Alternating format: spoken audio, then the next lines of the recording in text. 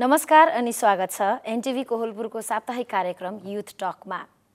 संसारमा विकासले फड्को मारेसँगै मानव जीवनशैली निकै नै व्यस्त भएको छ। यति व्यस्त भएका छन् कि विभिन्न रोगहरूले उनीहरूलाई खाँदै गइरहेको छ। एउटा तथ्याङ्कले देखाएको छ अझ जो व्यक्तिहरू बढी व्यस्त छन् उनीहरू नै अस्वस्थ भएको एउटा तथ्याङ्कले देखाएको छ। तर पनि त्यही व्यस्त जीवनशैलीमा पनि त्यस्ता थुप्रै उमेर समूहका व्यक्तिहरू यति बेला फिटनेस आफ्नो शरीरलाई कसरी स्वस्थ बनाउने भन्नेतिर पनि ध्यान दिँदैछन्। दर्शकबिन आजको अङ्कमा हामीहरूसँग कुराकानीका लागि हुनुहुन्छ त्यस्तै एकजना फिटनेस ट्रेनर। उहाँले विगत लामो समयदेखि फिटनेस स्वस्थ कसरी रहने भन्ने एउटा संसारमा थुप्रै ट्रेनिङहरू दिइराख्नु भएको छ भने आफू स्वयं एउटा आफैले पनि आफ्नो जिम सेन्टर सञ्चालन गरेर बसिरहनु भएको छ।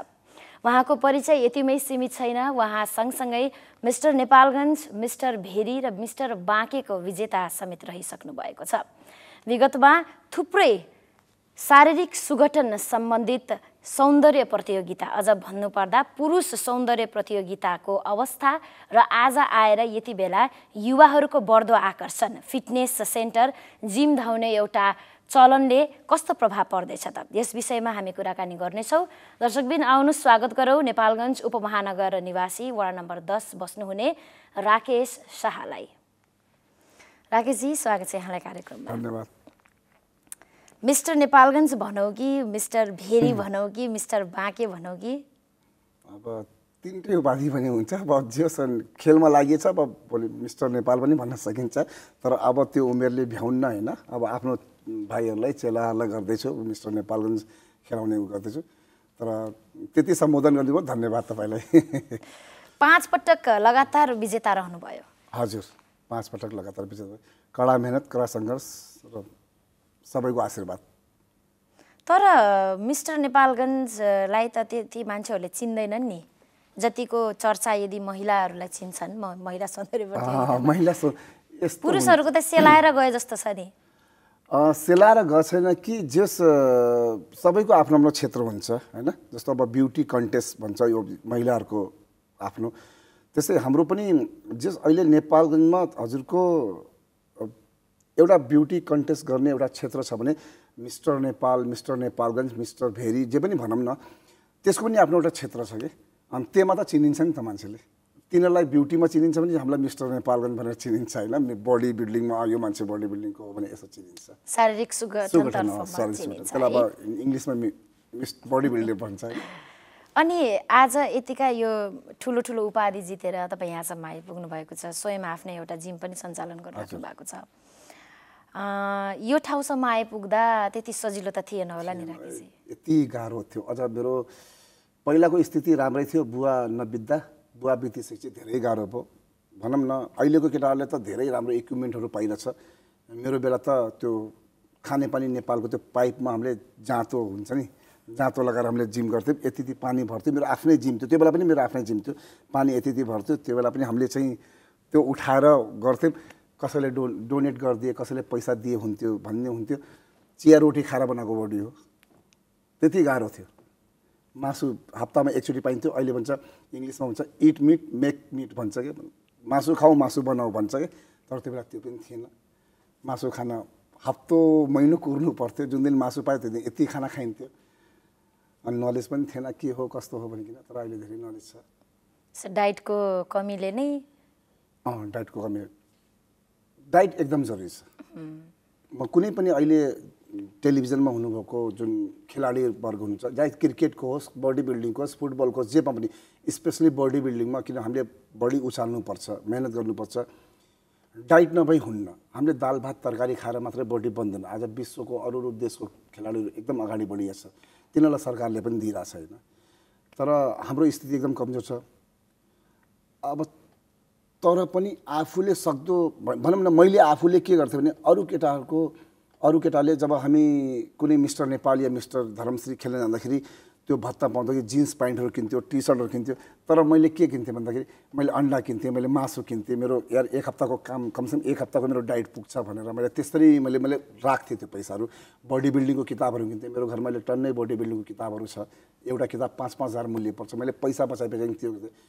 किनभने मलाई अगाडि केही गर्नु थियो होइन, त्यो अगाडि गर्नु छ भने केही न केही त्यो बेला पैसा बचाएर मैले त्यो सबै सामानहरू किनेर राखेँ र आज सायद त्यसैको फल हो मैले आज जुन म स्थानमा छु आज त्यही कारणले गर्दा हुनसक्छ।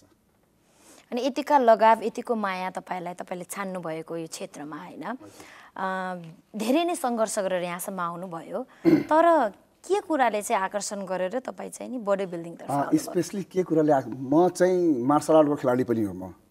मैले जिम्नास्टिकमा नेसनल खेलिसकेको छु, मैले मार्सल आर्टमा म ब्राउन बेल्ट भइसकेको मान्छे हो। तर एकदम दुब्लो थिएँ, म धेरै दुब्लो थिएँ। मेरो वेट त्यो बेला जुन बेला मैले बडी बिल्डिङ स्टार्ट गरेँ त्यो 43 किलो मात्रै थियो। मेरो घरमा मेरो हजुरमुवाले तेरो खाएको कहाँ जान्छ लाग्दैन थियो शरीरमा। अनि एकजना हाम्रो अहिले सायद सबै बाँके जिल्लावासीले चिन्नुहुन्छ सुरेन्द्र हमाल दाई होइन, उहाँ नचिन्ने मान्छे कोही पनि छैन। उहाँले तिमी धेरै दुब्लो भयो बाबु, अब अहिले त वेट लिफ्टिङमा आऊ त्यसमा गर भने। तर मैले बडी बिल्डिङ चुने। म मोटाउनको लागि गएको खास त्यहाँ, म मोटाउँछु भनेर। तर पछि मोटो पनि भए, जस्ट 43 देखि 52 किलो भए। अनि ठ्याक्क त्यो बेला मिस्टर नेपालगञ्ज गेम भयो, नगरपालिकाले गराएको थियो। त्यहाँ म 9जनामा 9 नम्बरमा आएँ। म 9जनामा 9 नम्बरमा आएँ, पहिलो मिस्टर नेपालमा 9जनामा 9 नम्बर आएँ। अनि एक लागि म किन 9 नम्बर आएँ त, म के कारणले म पछाडि छु। मैले झन् एक वर्ष मेहनत गरेँ, अर्को वर्ष म मिस्टर नेपालगञ्ज हानिदिएँ मैले, विजेता मिस्टर नेपालको ओभरअल च्याम्पियन भएँ म। भन्दाखेरि हरेस खानुहुन्न। म एक वर्षपछि म 9 नम्बरमा आएको थिएँ भने चाहिँ एक वर्ष पछाडि म मिस्टर नेपालगञ्ज नै भएँ। त त्यो एक चाहिँ राख्नुपर्छ र हामीले आफ्नो 100% दिनुपर्छ होइन। त मोटाउनको लागि आएको यो क्षेत्रमा, पछि अब यही क्षेत्रलाई अहिले प्रोफेसन बनाउनु पर्यो आफ्नो होइन, त्यही हो अहिले। अनि जिममा तपाईँकै ट्रेनिङ सेन्टरमा भनौँ न कस्ता खालका उमेर समूहका व्यक्तिहरू आउँछन्? त्यहाँनिर पनि जागिरेवाला बढी आउँछन् कि केही छ होला नि त्यस्तो क्राइटेरिया? हाम्रो जिममा अहिले रिसेन्टली भनौँ न, आज एक हप्ता अगाडिको कुरा हो, 13 वर्षको केटी आछन्। 13 वर्षको अब तिनीहरू त बच्चै भन्नु, 13 वर्षको बच्चादेखि लिएर 72 इयर्ससम्मको लेडिजहरू आउँछन्, लेडिज र जेन्ट्स। रिसेन्टली अहिले 13 वर्षको एकजना लेडिज धेरै पातलो छ, त्यो पनि इन्डियाबाट आएको, गोरखपुर। गोरखपुरमा धेरै बिरामी भयो। मैले 2जना इन्डियाको केटीलाई मैले ट्रेनिङ गराइसकेको छु, एउटा गोरखपुर र योभन्दा अगाडि मुजफ्फरनगर भन्ने एउटा ठाउँ छ, त्यहाँको पनि ऊ धेरै मोटी थियो, अहिलेको आएको धेरै पातली छ। उसलाई मोटाउनु छ, उसको उमेर हुन लागेछ र एकदम रोगबाट ग्रस्त पनि छ। टाइममा फ्यान्ट हुने, सायद कमजोरीले गर्दा हुन्छ। धेरै मैले अहिले हेरेको छु, एकदम पातलो छ, उसँग विकनेस छ, केही पनि पावर छैन। उसलाई मैले भर्खरै ट्रेनिङ दिएको 3 महिना भयो र उसलाई 3 दिन भयो र 3 महिनाको मैले उसलाई टाइम दिएको छु। 3 महिना तिमी बस। अहिले उसको वेट चाहिँ 39 किलो छ जम्मा। 13 वर्षमा 39 किलो छ र उसलाई अब चाहिँ किन इन्डियामा छिटै बिहा गर्छन्, अब तिनीहरूको मन छ है, हाम्रोमा गर्नुहुन्न। तर त्यहाँ अब तिनीहरूलाई एकदम ग्रस्त हुन्छ, अनि चाहिँ फ्यान्ट हुन्छ, कमजोरी छ। त्यसलाई म सायद मेरो हिसाबले 3-4 महिनामा ऊ राम्रो हुन्छ। र अहिले 13 इयर्सदेखि 72 इयर्ससम्म छ। सो ओभरअल हेर्नुपर्दा जिम आउनुको कारण चाहिँ दुब्लाउनलाई अथवा कोही मोटाउनलाई नै छ? दुब्लाउन, मोटाउन, प्लस सबभन्दा बेस्ट भनेको के हो भन्दाखेरि मेन कुरा हामी जिम गएपछि दुब्लाउँछौँ। एउटा कोही मोटी कोही पनि आउँछ, त्यो दुब्लाउँछ। एउटा पातलो मोटाउँछ होइन। त्यो हामीले नसोचौँ। हाम्रो भन्ने कारण फिटनेसको लागि। किन अहिले तपाईँ कुनै पनि ठाउँमा हरेक मान्छे अहिले चाहिँ कुनै न कुनै रोगले ग्रस्त छ। मतलब थाइराइड होला, कोलेस्ट्रोल होला, किनभने खाना राम्रो छैन।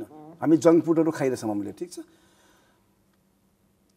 अब हामीले खाना के गर्छौँ? चाट, पानीपुरी, चाउमिन, मोमो, फास्ट फुडहरू चाहिन्छ।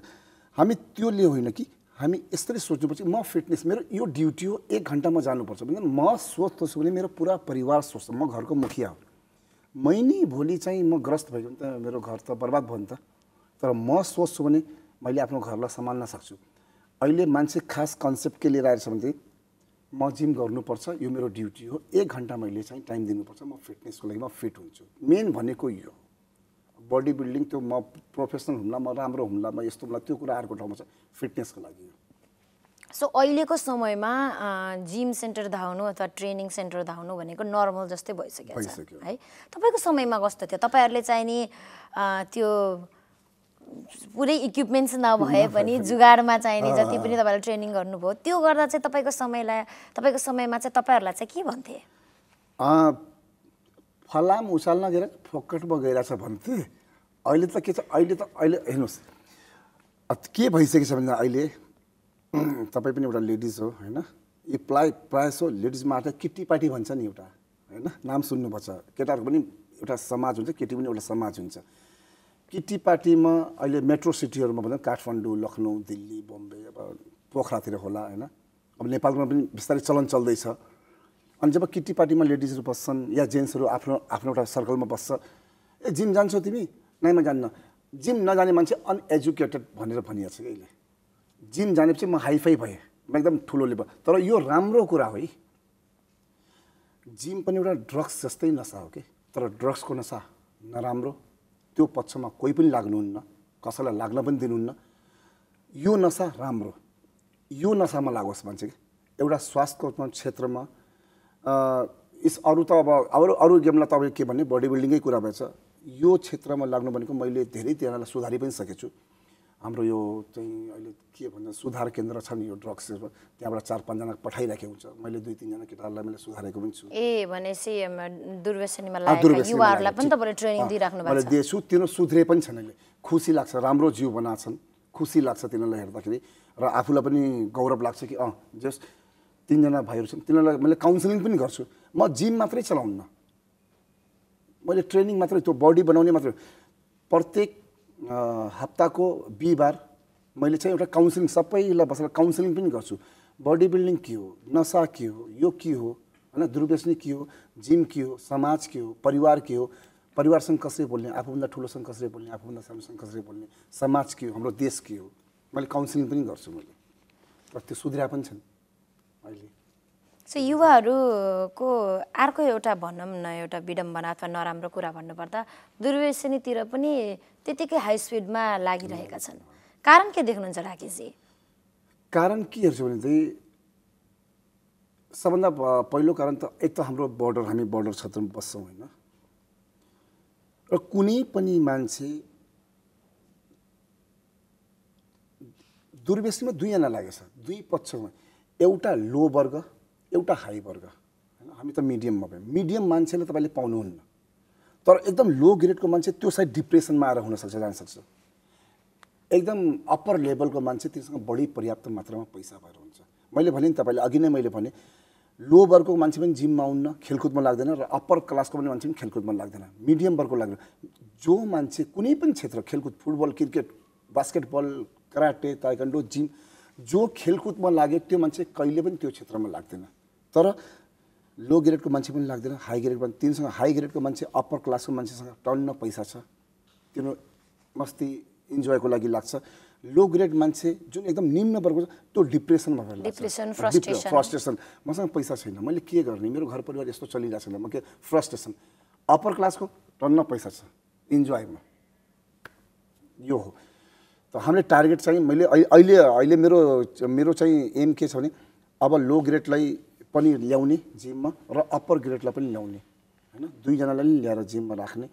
हुनसक्छ मैले सक्दो प्रयास गरिरहेको छु। अब आउँछन् डक्टरहरू पनि आउँछन् अहिले, राम्रो राम्रो डक्टर छन् र अप्पर ग्रेडको मान्छेहरू पनि आइरहेछन् अहिले।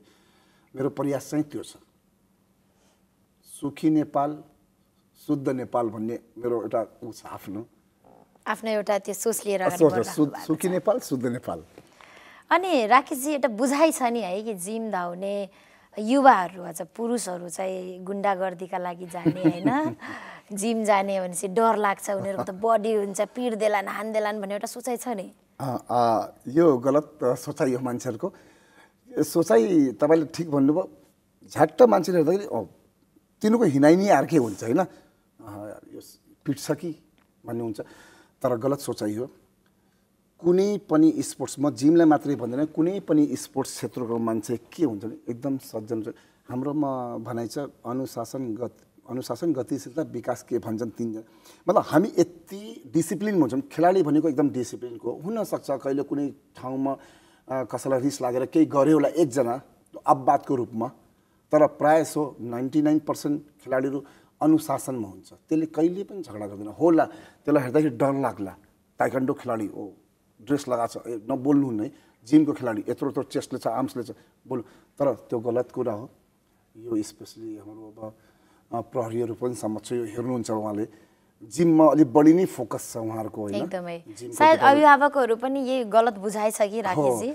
तर त्यो हात जोडेर बिन्ती गर्छु, स्पेसली बडी बिल्डिङको मान्छेहरू, सबभन्दा बढी खेलाडी डिसेन्ट र एकदम नर्मल भनेको बडी बिल्डिङ क्षेत्रको मान्छेहरू जसले फलाम उचाल्छ, त्यो मान्छेहरू एकदम राम्रो हुन्छ।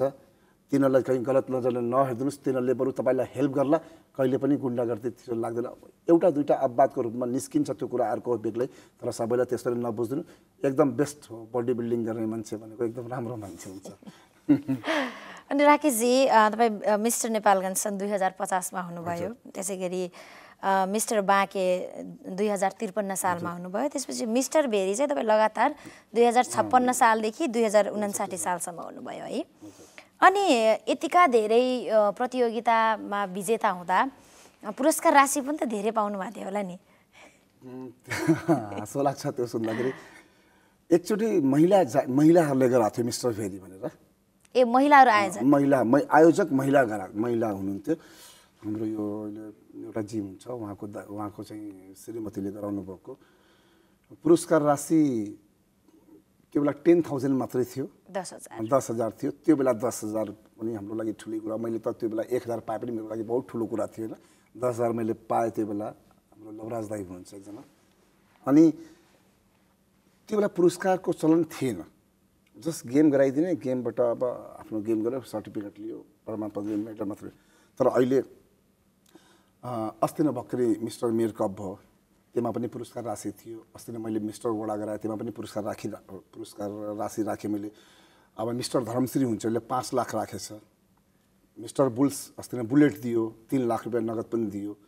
अहिले बल्ल अब पुरस्कार राशिहरू राख्दै गरिएको छ। सो यस्तो शारीरिक सुगठन प्रतियोगितामा विजेताहरूले पाउने पुरस्कार राशिले डाइटको लागि पैसा पुग्छ त कि अझै पनि पुग्दैन? किन भन्दाखेरि अब पहिलाको र अहिलेकोमा फरक छ। पहिला के हुन्थ्यो भन्दा हामीले विदाउट प्रोटिन हामीले एक्सर्साइज गर्थ्यौँ, अनि कम्पिटिसनमा गयो, खर्चा केही पनि लाग्थेन त्यो बेला त्यति, जुन आफ्नो नर्मली डाइटहरू हुन्थ्यो। अहिले यति खानुपर्छ, नयाँ सिस्टम छ, यो खानु पऱ्यो, एक दिनमा लगभग 20वटा अन्डा खानु पऱ्यो, 500 ग्राम चिकन खानु पऱ्यो, 500 ग्राम मिट खानु पऱ्यो होइन, मटन खानु, 500 ग्राम फिस खानु पऱ्यो, टुनाहरू खानु पऱ्यो, ओट्सहरू खानु पऱ्यो, दुधहरू खानु पऱ्यो। यसरी जोड्नु चाहिँ भनौँ न, मेरो छोरा अहिले बडी बिल्डिङमा छ, उसको डेलीको खर्च 700 रुपियाँ छ, नर्मली 700 रुपियाँ खानपिनमा। 7-21 21,000 उसको डाइटमा मात्रै जान्छ मन्थली। मैले खाना पाएन त्यो कुरा, तर मलाई त थाहा छ नि त, मैले खाना पाएन, तर मैले आफ्नो छोरालाई 21,000 को उसको प्याकेजै राखेको छु। उसले अगाडि भविष्यमा छोरालाई पनि शारीरिक सुगठन। म मिस्टर नेपाल हुन सकेन, तर एउटा आशा छ उसले राम्रो गर्छ, उसलाई मिस्टर नेपाल गराउने मेरो एउटा सोच छ। अब अगर भगवानको कृपा अगाडि के हुन्छ र उसको मेहनत। एकदमै। राकेशजी, तपाईँ यस्तो फिट रहनुको रहस्य त अब हामीहरूले थाहा नै पाइसक्यो होइन, कि तपाईँ एउटा ट्रेनरै हुनुहुन्छ होइन, तर सँगसँगै तपाईँको खानपिनको चाहिँ तालिका सुन्न मन लाग्यो कि हाम्रो दर्शकहरूको लागि पनि। त्यो सबभन्दा बेस्ट थिङ भनेको जिम गरेर मान्नु न, हामीले के भन्छौँ 30% एक्सर्साइज एन्ड 70% डाइट होइन, 30% मात्रै एक्सर्साइज हो। यहाँ अहिले केटाले अब एक्सर्साइज म फिस लिन्छु मैले होइन, जिम आउँछन् उनीहरूलाई, ल तिमीहरूको भयो भन्दाखेरि मान्दैनन् क्या तिनीहरू, नै अरू गर्नुपर्छ, अरू गराइदिनुहोस् गुरु। तर वास्तविक त्यो होइन, 30% किन हाम्रो डाइट छैन हामीसँग। अब मेरो भन्दाखेरि म पहिला अनएजुकेटेड थिएँ, मैले फिलिपिन्समा मैले ट्रेनिङ पनि लिएको, मैले 3 वर्ष मैले चाहिँ फिलिपिन्समा मास्टर यो बडी बिल्डिङको लागि त्यो बडी बिल्डिङ इन्स्टिट्युट छ त्यहाँ मैले 3 वर्ष मैले ट्रेनिङ लिएँ, स्कुलमा गएँ, मैले मास्टर डिग्री गरेँ। एमा के छ भन्दाखेरि तपाईँको डाइट सेड्युल बिहानदेखि लिएर राति नसुतुन जेसम्मको डाइट प्लान छ। मैले नर्मली मेरो 12वटा अन्डा छ होइन, जिम गर्नुभन्दा अगाडि 2टा ब्रेड पिनट बटर, त्यसपछि जिम गरिसकेपछि प्री वर्कआउट पोस्ट वर्कआउट हुन्छ, 12वटा अन्डा दुध भइगयो। त्यसपछि आफ्नो खानामा नर्मली चिल्लो पिरो नभएको खाना, ब्राउन राइस, अहिले बजारमा मार्केटमा छ अहिले पहिला थिएन ब्राउन राइस खान्छु मैले त्यसपछि ओट्सहरू खान्छु सलादमा बढी ध्यान दिन्छु र 12 वर्ष भयो राति मैले खाना नखाएको जस्ट सलाद मात्रै खान्छु 12 वर्ष भयो अन्नहरू केही खानुहुन्न केही खान्न 12 वर्ष भयो राति म पार्टीमा कसैले मलाई बोलाउँदाखेरि मेरो प्लेटमा सलाद हुन्छ अरूको प्लेटमा पुरा चिल्लो पिरो मटन चिकन हुन्छ है त्यो कुरा बुझ्नु पर्यो मलाई हेरेर लुकाउँछन् अनि पनि खाऊ के गर्छ तर मैले किन म ट्रेनर हो अब मैले नि त्यस्तो गरिदिएपछि मलाई फलो गर्ने धेरै मान्छेहरू छन् हैन मलाई थाहा छ मलाई यो खाएर मलाई नोक्सान छ म खानुहुन्न त्यसकारण मैले सलाद मात्र खान्छु र सबैलाई भन्छु प्लिज राति खाना नखाइदिनुस् राति टोटली सलाद मात्रै लिनुस् हैन हेभी खाना नखाउनुस् यहाँ उल्टा छ बिहान चाहिँ लाइट खाना खान्छन् राति हेभी खाना खान्छन् त्यो गलत हो टोटली स्वास्थ्यको लागि नोक्सान हो त्यो भनेपछि बिहानको खाना चाहिँ हेभी खाना खाने बेलुकी चाहिँ राति हल्का खाने एकदम लाइट मैक्सिमम लाइट खाना खानुस् राकेशजी तपाईले प्रसंग गर्नुभयो कि फिलिपिन्स पनि यहाँ केही समय बस्नुभयो हैन तर तपाई केही समय लामो समय भन्न भन्छ तपाई वैदेशिक रोजगारीका लागि जानु भएको थियो है म 2000 मा गएको 2000 को स्टार्टिङ मा गएको छ 2000 त्यो बेला भक्करी म 1999 मा चाहिँ म साउदी अरब भन्ने ठाउँमा म काठमाडौँबाट म सिलेक्ट भए अनि म त्यहाँ गएको अनि तपाईको जीवनमा तपाईले शारीरिक सुगठनको संसारमा एउटा राम्रो छाप बनाएर अगाडि बढिराख्नु भएको व्यक्ति अनि एकाएक चाहिँ तपाई विदेश जाने चाहिँ त्यो दिन चाहिँ कसरी आयो त्यो दिन पनि कतै तपाईलाई यो शारीरिक सुगठनले नै हुन्छ नि जीविकोपार्जन पारिश्रमिक त त्यति बेला सायद थिएन होला सो त्यही कारणले तपाईलाई पुर्यायो कि विदेशी भूमिमा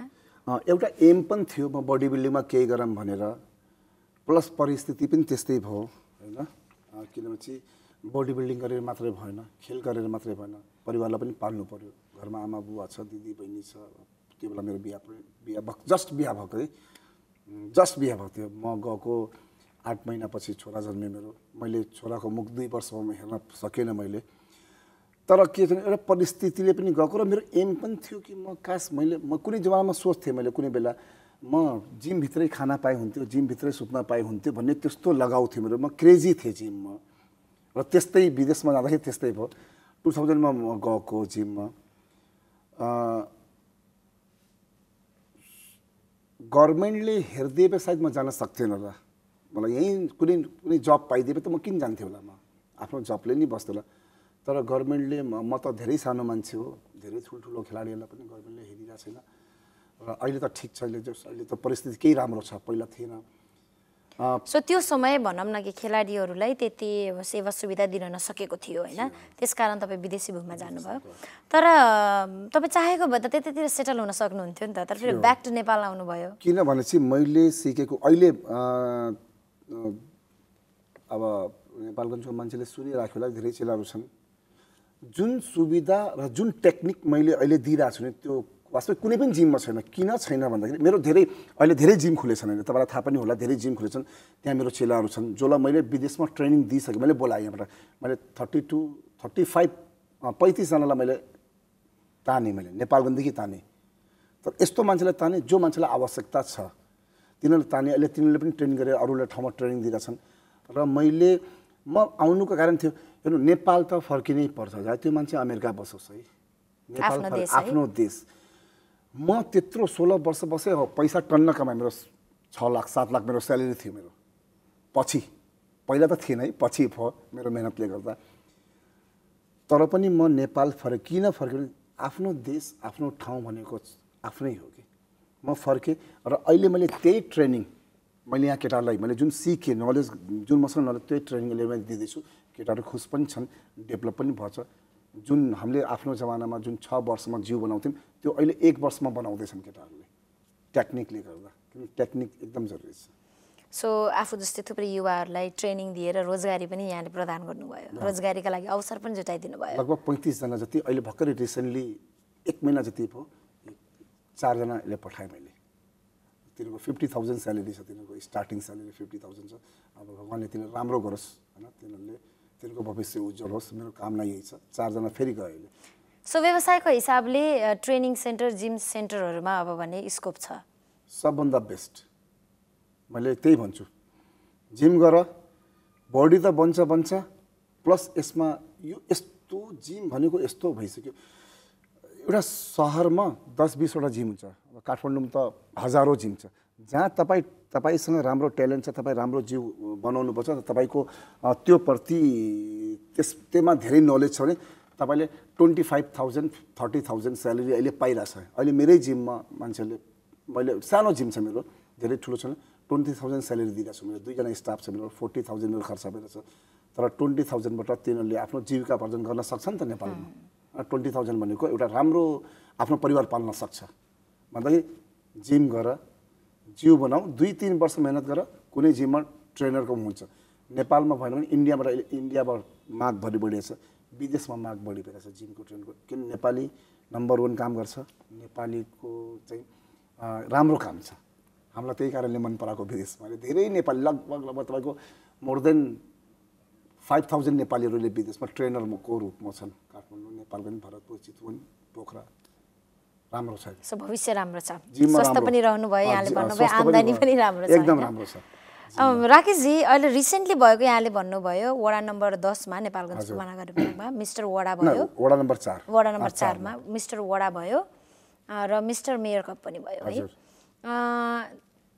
यो प्रतियोगिताबाट युवाहरूको बुझाइ अथवा युवाहरूको अभिभावकहरूको बुझाइ चाहिँ कस्तो खालको आयो के देख्नुभयो तपाईले यो प्रतियोगितापछि हाम्रो टाइममा के हुन्थ्यो प्रतियोगिता हुँदै हुन्थेन 2 वर्ष 3 वर्षमा एकचोटि प्रतियोगिता हुन्थ्यो हामी हरेस खान्थ्यौं कुरेर बस्थ्यौं जिम गरे मान्छेले चिनिरहेको छैन है को राकेश हो को यो र आफ्नो ट्यालेन्ट हामीले देखाउनै सकिरहेको छैन ठाउँै छैन देखाउने अहिले प्लेटफर्म पाइरहेछ केटाहरूले हैन अस्ति नै भर्खरै मिस्टर मेयर भयो मेयर कप हाम्रो दबल दाइले गराउनु भयो जस राम्रो उहाँलाई म धन्यवाद दिन्छु उहाँले यस्तो प्रमिस पनि गर्नुपर्छ म जबसम्म मेयर छु हरेक वर्ष गराउँछु भनेर यसले ट्यालेन्ट देखिन्छ हैन जस त्यो मान्छे स्टेजमा त्यसले ट्यालेन्ट गर्छ ठ्याक्क तपाईको नगरपालिकामा बजेट थियो प्रत्येक वार्डमा चाहिँ कुनै पनि गेम गराऊ भनेर वडा नम्बर 4 को हाम्रो सफिक अहमद भानाजीले चाहिँ दाइ यस्तो सोच के गराउने बडी बिल्डिङ गराउने कि के गराउने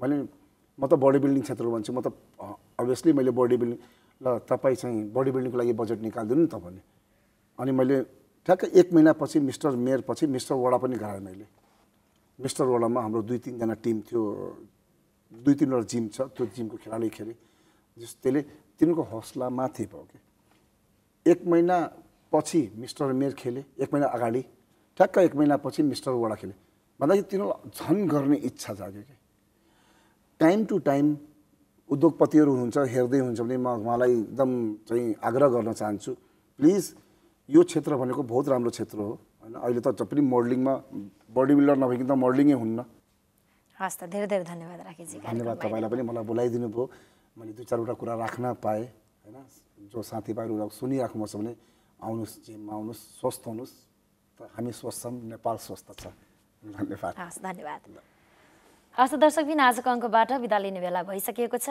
अर्को साता नयाँ अतिथिका साथ उपस्थित हुनेछौं त्यतिन्जेल म लगायत मेरो युनिटलाई बिदा दिनुहोस् एनटिभी कोहलपुर हेर्दै गर्नुहोला नमस्कार